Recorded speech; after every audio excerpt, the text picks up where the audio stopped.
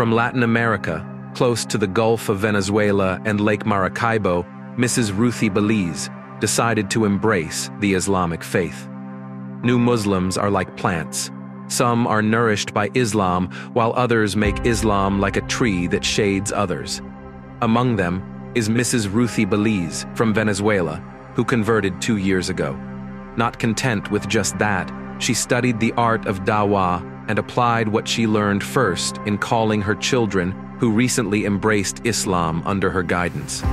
The story of Ruthiebeliz begins several years ago when she spent time searching and transitioning from one belief to another, seeking a religion that would satisfy her soul and connect her with the Creator, a religion that aligns with reason and logic, until she found it in Islam.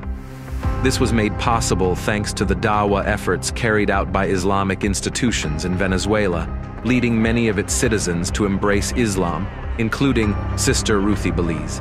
Dr. Ahmed Abdo, director of the Global Center for Civilizational Communication in Venezuela and Latin America, said in statements to Al-Mujtama, "Since her conversion, Sister Ruthiebeliz has been attending our religious lessons regularly. Just a few days ago, we finished a course on the art of calling to Allah and how we can convey Islam with wisdom and good advice." From here, Ruthiebeliz began to apply what she learned during the course on calling to Allah in inviting her children to Islam. They responded to the call of Allah and entered the religion of Allah with conviction and love. Ashhadu an la ilaha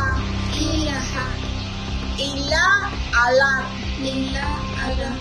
wa ashhadu anna Muhammad Rasulullah.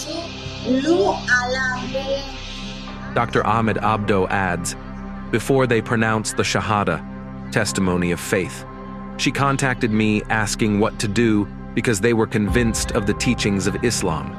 I told her to recite the Shahada with them in Arabic and Spanish, and she sent me the text of the Shahada. She then taught them the Shahada and recited it with them, and she sent me a video clip of them pronouncing the Shahada with unparalleled happiness. Atestiguo que no hay otra divinidad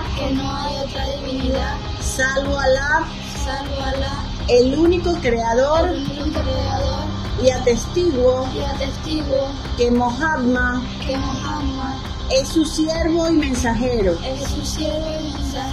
Y atestiguo que Jesús es un profeta y mensajero, y no es el hijo de Alá.